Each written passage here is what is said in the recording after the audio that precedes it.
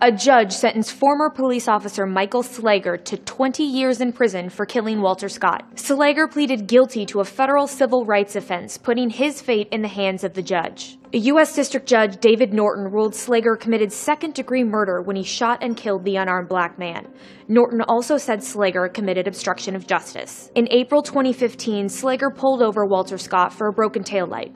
Dashcam video shows that after a short conversation, Scott ran away from the car and that after a foot chase, Slager fired 8 shots, killing Scott. This federal case is separate from his charges in South Carolina State Court. In his state trial, the jury couldn't come to a unanimous decision and the case ended in a mistrial. As part of Slager's federal plea deal, the state of South Carolina dropped its pending murder charge.